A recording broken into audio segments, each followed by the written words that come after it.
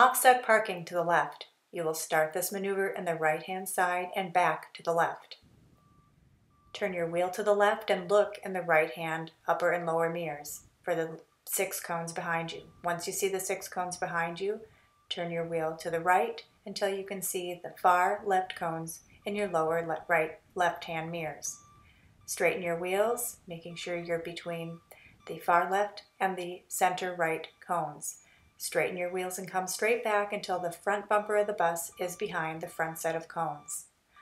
Once there, pull the brake, put your bus in neutral, and check your final position.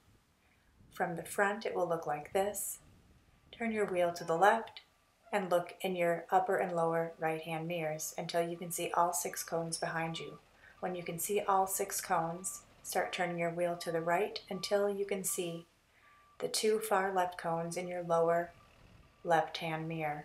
When you can see them in your lower left-hand mirror, straighten your bus, making sure you are between the far left-hand cones and the center right-hand cones. Once between them, go straight back until the front bumper of your bus is behind the first set of cones. Once there, pull your brake, put it in neutral, and check your final position.